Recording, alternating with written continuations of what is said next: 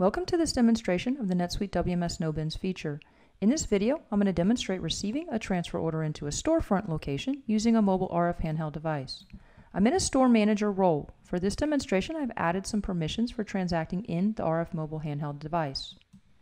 My store manager dashboard allows me to identify and monitor my work for the day as well as to track relevant KPIs. I see I'm expecting a transfer order today.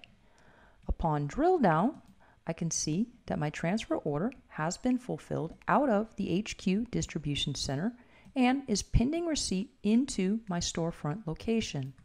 For my item NSII 1375E, my storefront location is currently low on inventory. We'll assume inventory is low for the other two items on my transfer order. I'll access the mobile RF handheld device so I can process the transfer order receipt when the truck arrives at my storefront location. I'll select my storefront location and navigate to the proper transfer order receiving workflow.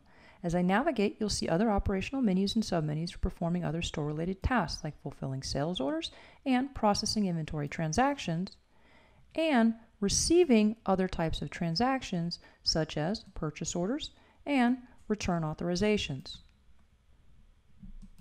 Here, I can either scan my transfer order number, or list all transfer orders and select my transfer order.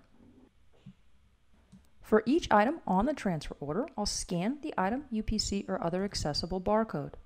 Let's assume the full expected quantity of this item does arrive, is in good status with the expected unit of measure. I'll physically receive this into my stock room shelf 1 as indicated by my preferred item stock location. Since we aren't using bins in the storefront, the item stock locations provide instructions as to where the items should go.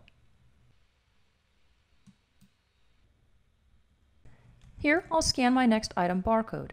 If I scan the wrong label or the item's not on my transfer order, the system will alert me. Let's say, in this case, I only see one of my two expected cases.